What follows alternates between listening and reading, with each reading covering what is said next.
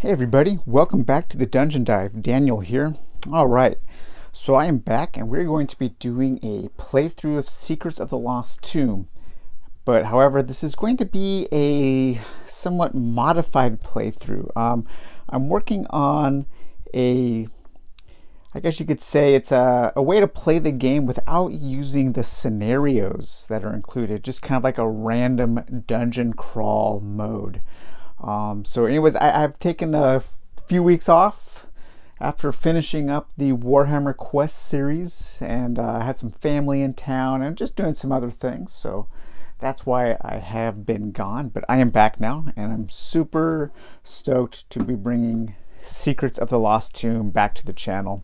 As some of you know, this is my favorite game, and I was just trying to think of a cool way to play this game without using the scenarios, because there's so much to this game that you really can have, I think, a fun time without having to play through one of those scenarios. And so what we're going to be doing is, this is just a first step in kind of developing a random dungeon crawl mode for this game. And this is what we're going to have to do in the game. Okay, so to win our scenario, we're going to have to kill 10 base creatures. We're going to have to kill, and then we're going to have to kill 10 elite creatures. After that, we're going to have to get down to level 3 of the tomb. And our first spawn room, we're going to spawn a random boss, and then we have to kill the boss. And that is how we're going to win. So 10 base creatures, then kill 10 elite creatures, then go down to level 3 and kill a boss. Now, as we explore, whenever we discover one of the scenario triggers, normally these would trigger something for us to read in the scenario book. But what we're going to do is we're going to roll a dice, and if we scenario trigger 1, if we roll a 1, we're going to draw a room we're going to draw a danger room. Scenario trigger 2, we're going to roll. If we roll a 1 or a 2, we're going to draw a danger room. And the third scenario trigger, on a roll of a 1 to 3, we're going to draw a danger room. Now, the danger rooms here are a stack of tiles that I have created using the Passages and Perils expansion, I believe it is called. Let's see here, the Passages and Perils expansion. Yeah, so this is a room, this is a stack of tiles that contains a whole bunch of traps and stuff. And so this will be just kind of a way to add a little bit of danger. And I do need to also think of something to do with the progress of the comet track. I'm not quite sure yet. So we're going to start this adventure with just keeping track of this as turns go. And then I'm going to try to think of something to do with that as we go. So we are going to be playing with 2 of the promo characters. We are going to be playing with Vampirella and Adam Van Helsing. So Vampirella, she has a strength, her stats are up here, strength 3, dexterity 4, knowledge 1, mythos 4, and movement 5. Okay, she doesn't start with any weapons or any gear, which is quite unusual. She does start with 5 courage, and that gives her a +1 to all checks. She also has these 2 special abilities. She is immortal. In combat, when you roll a 6, gain 1 health. She's also immune to all physical, what are they called? Physical detriments, physical status effects. Okay, and she's also a slayer. In combat, each success deals double damage. Also, I do not lose courage from any base monsters. So base creatures do not scare me. Now, when you're playing with only 2 heroes, each hero starts with 2 companions. So the companions that I have drawn for Vampirella are the Scotsman and Landon Rabbit's Foot Jace. So the Scotsman is when I draw him, I get the Fearless. Got these mixed up there. Okay, so when I have him, I gain Fearless. And what Fearless does is I do not lose courage from any creatures. So it kind of doubles up with her innate ability, but it also protects her from losing courage from elite creatures, which is pretty cool. And then during the upkeep phase of the tomb phase, I gain +1 courage. And so since she doesn't go down in courage, she's going to be getting up to level 10 pretty dang quickly. And then we also have this guy here, Rabbit's Foot Jace. And when you gain this companion, you gain Lucky and pass all checks on a 4, 5, or 6. So usually checks are passed on a 5 or 6. So this gives you a better chance of passing checks. Now, I don't think that combat is considered a check, even though it's called a combat check. I believe what that is referring to is in rooms and stuff, when you see something like this, that's a movement check. And it gives you what happens if you pass or fail. I was looking through the rule book and I couldn't quite find a place where it said that is true, but I believe that's true. So if somebody knows differently, please let me know. And anyway, so she starts with 18 health and no audacity, which is really weird. I need to definitely get her up on some audacity. And then also playing with 2 heroes. Each hero starts with 6 action points. And so we're going to be using these dials here to keep track of that. And we're going to have Vampirella be the first player. And then next we have Adam Van Helsing. His stats here, 4, 3, 3, 2, and 4. His special abilities is he's a monster hunter. During the tomb phase, if a creature ends its movement within 1 to 2 rooms away, you may automatically move into it and do a combat with it. This creature is -2 to its combat this round.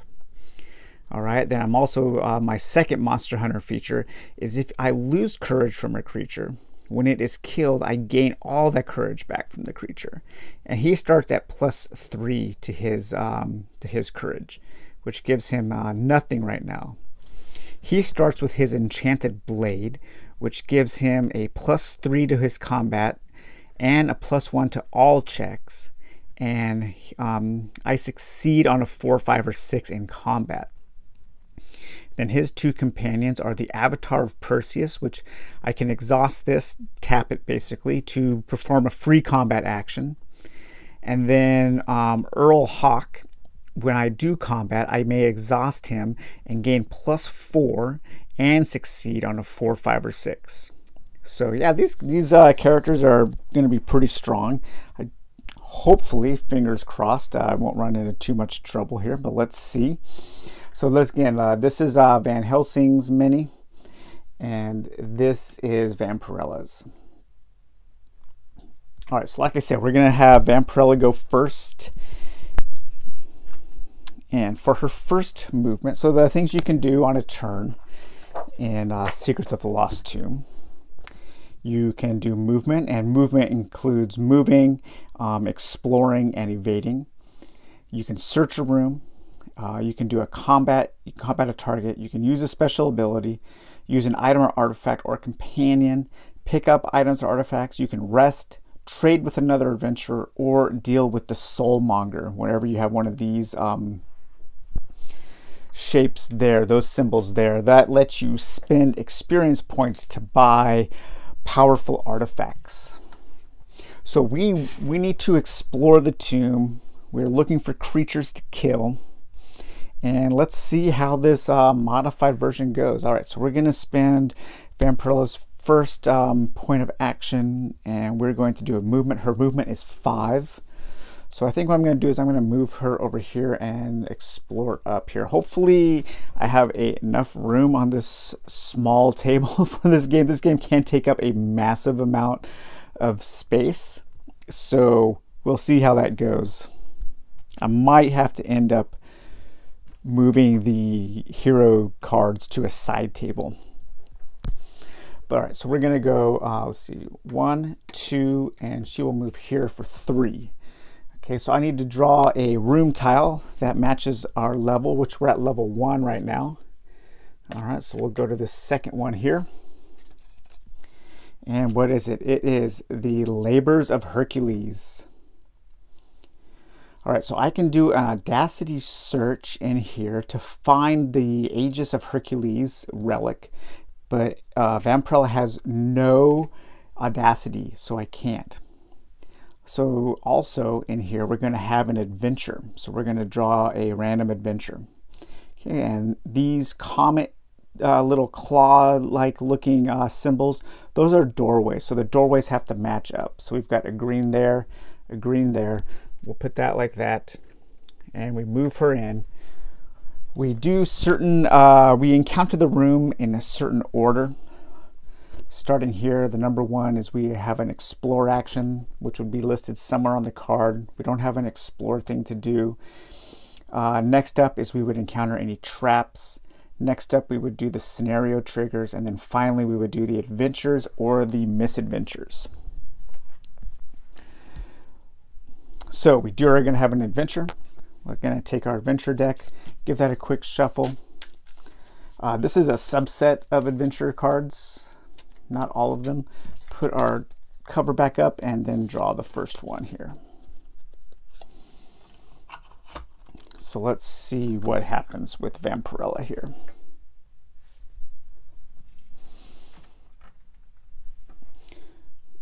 All right. Before you is a man wearing a black robe which glows red. He reaches out to you, holding a burning green orb. Well, this guy's very colorful. You approach, thinking he must be the soulmonger, right? Do an Audacity 2 check. All right, well, once again, she has no Audacity, so she automatically will fail this test. So we have to read the failure. You step closer, hoping to trade your soul shards, when the ceiling comes alive, dropping sharpened pendulums and spouting jets of flame. You avoid it without much more than a scratch, -1 courage. Okay, so she is immune to losing courage from creatures, but not to story effects. So she's going to go down to 4. Again, having 0 Audacity is, that could be quite detrimental to this playthrough. Okay, so that was her first action. So now we're going to go on to Van Helsing, and I think we're going to have him. He'll kind of explore maybe up to, and maybe he can meet her in the middle here. So he's just going to go up here. Again, we're going to draw a tile until we reach our level 1. There is a level 1 tile. Ooh, and this is Corsair's Cache. Now, this is a red room. This is a place where monsters can spawn during the tomb phase. There are no other exits out, and we are going to have a misadventure, and there is nothing else to do in here. All right, so move Van Helsing into there, and now let's draw our top misadventure card. You find a pool of water rippling and swirling. You approach cautiously. All right, so we need to do a mythos check, which his mythos is 2, and we need 2 successes. Let's see, he does not have any bonuses to non-combat checks. So let's see here. I think I'm going to spend a point of Audacity, bringing him down to 2 Audacity, which means that 4, 5s, or 6s are going to count as successes. So we're going to roll these 2 dice here. And a 1 and a 6. Nope. All right, so we failed that test. Let's see. You step close to the pool, and your ankle is arrested by 100 tentacles, which pull you through the portal. Your consciousness is bombarded by visions of an alternate world. Seas of slime and mountains of bones, rotting flesh everywhere. When you awake, your flight instinct kicks in. Set your courage to -10. Oh, fantastic. All right. So already I have to flee the tomb. And I am right by the entrance, meaning that Vampirella is going to have to get over here and help Van Helsing not flee the tomb, because all he can do is when you're fleeing is run towards the exit.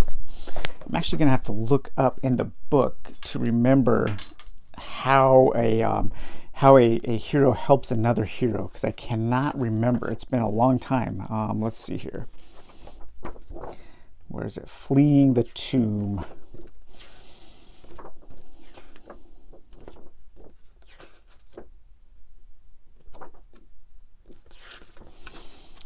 Gotta find that here. Hopefully it's easy to find. Let's see. Fleeing the tomb. Yep, page 8. All right. Okay, fleeing the tomb. When fleeing, gain a +1 movement. Saving an adventurer from fleeing the tomb. If an adventurer who is not fleeing shares a room with a fleeing adventurer, the calm adventurer may spend 1 audacity. Oh, great. Well, Vampirella has no audacity. So it looks like Van Helsing is going to not be in this adventure after all. Because his next turn, he will flee the tomb, and we are going to have to roll up a new character. Excellent start to this. Okay, well, anyways, let's move on to Vampirella's next turn. So we're going to mark her down to 4 actions left.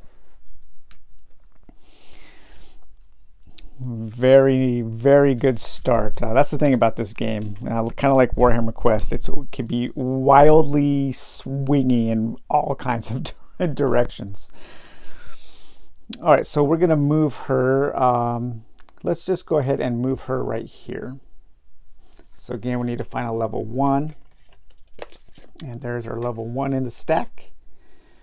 Ooh, a sacrificial chamber. Another red spawn zone. Potential to spawn monsters here. And it only has 1 exit. So we're going to match that up there. And then she is going to have a misadventure here.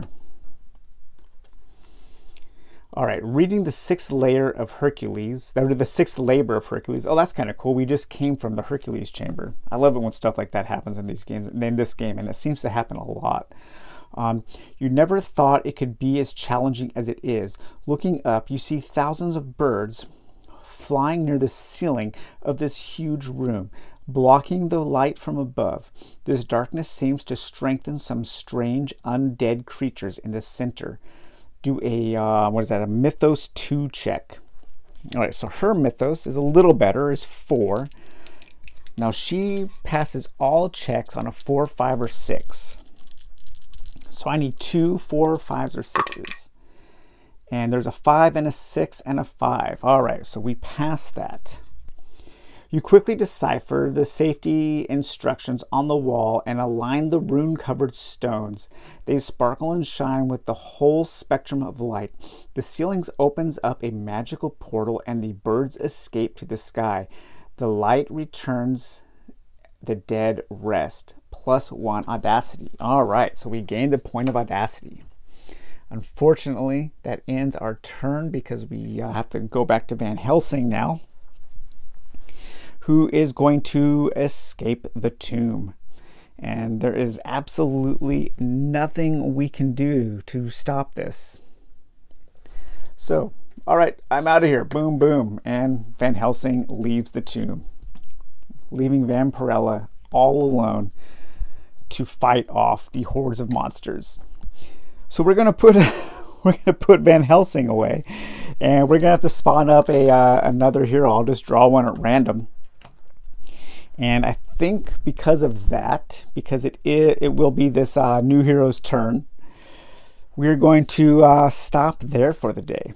And I will put up the new heroes soon, and we will get right back to it in the next part. So, all right, well, hey guys, thanks for watching. Hopefully this cool little like house world modified version of Secrets of the Lost Tomb ends up being fun and interesting. I don't really know yet. I will think of something to do with the comment tracker. And yeah, so we will see you guys next time. Take it easy. Bye-bye.